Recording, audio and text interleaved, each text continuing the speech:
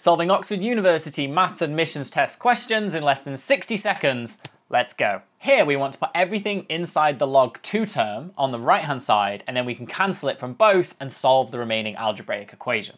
So on the right hand side, using the properties of logs, we can expand the cubic term, and that's going to be log 2 of x cubed plus 3x squared plus 3x plus 1.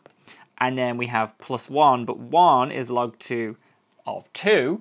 So then we now have two logs added together, so that means multiplying them inside the bracket. So the right-hand side inside the log is actually going to now give me a 2x cubed plus 6x squared plus 6x plus 2, whilst the left-hand side is reading 2x cubed plus 7x squared plus 2x plus 3. So we can now subtract these from one another, and we're going to get minus x squared plus 4x minus 1 has to be 0 to equate both sides. We can solve the quadratic. I'm just going to rewrite it with the correct signs to help me out. So x is equal to 4 plus or minus the square root of 16 minus 4, all divided by 2. That's two positive roots, so therefore the log is okay. So we have two solutions, so that means the answer is C.